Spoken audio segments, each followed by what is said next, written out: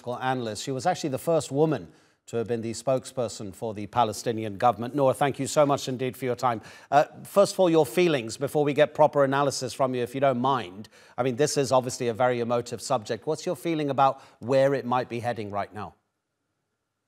Well, I'm quite disturbed, and I'm very concerned about where this can go, because what I've seen since even before the beginning of Ramadan was a very concerted effort by Israel to set up things and to preempt things and to present Ramadan, which is a month of worship and introspection and giving, as a violent month. It has imposed restrictions on Palestinians, provoked emotions at Al-Aqsa.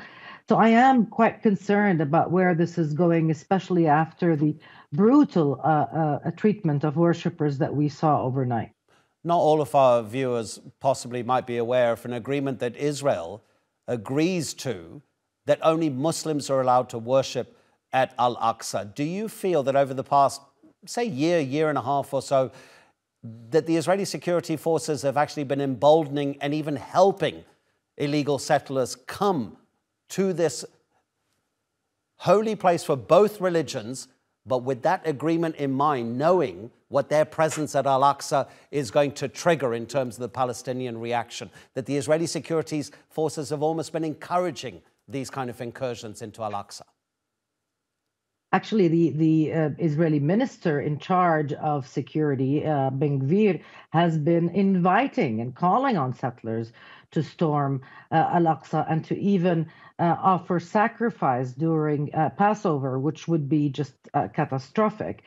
Israel has not respected what is referred to as the legal and historic status quo of holy sites, including Al-Aqsa. This status quo applies to Al-Aqsa Mosque. It also applies to holy Christian sites in occupied Jerusalem. And just to give a little bit more context to the viewers, Israel is the occupying power in Jerusalem. It has no sovereignty over the Al-Aqsa Mosque compound. It does not have the authority to enter that holy site, much less to curtail worshippers from carrying out their religious rites in that, Muslim worshippers in that compound. And so everything we've seen, including storming the Al-Aqsa, which is not the first time, including trying to decide when Palestinian Muslims can and cannot pray at that holy site, all of these actions are not just illegal, they are willfully provocative.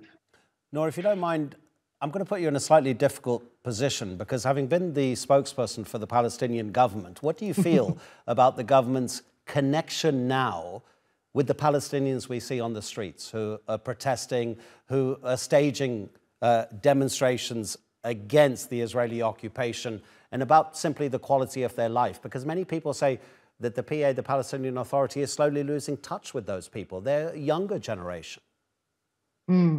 Well, the younger and older generation, and it's not a tough position to answer this, because the reality is right now the Palestinian government is weakened. It's weakened because of international inaction, because of its own very serious shortcomings when it comes to achieving national unity and answering to the people rather than to international demands. And we've seen very stern positions from the Palestinian leadership, but really the crisis at the Palestinian level is far deeper than to be treated by such statements alone. The fact is, right now there is an impasse. While there is a very violent, very brutal Israeli government in power that is taking very serious, very deadly actions on the ground against Palestinians in the occupied West Bank, including Jerusalem, we have a Palestinian polity that is weak and divided, and that requires serious thinking and serious reinvention, really, to be able to be worthy of all the sacrifices that ordinary Palestinians are doing to demand their freedom and their right to self-determination. That crisis, though, does not really take away from the fact that there are obligations under international law that Israel has, which it is violating, and that there are obligations that other states have towards the situation on the ground, which need to be fulfilled, including protecting Palestinians, holding Israel accountable for those violations, serious violations of international law, and ensuring that there is a clear path towards Palestinian freedom rather than managing the status quo, which is untenable and literally explosive. Nour Odeh, really appreciate your time. Thank you so much indeed.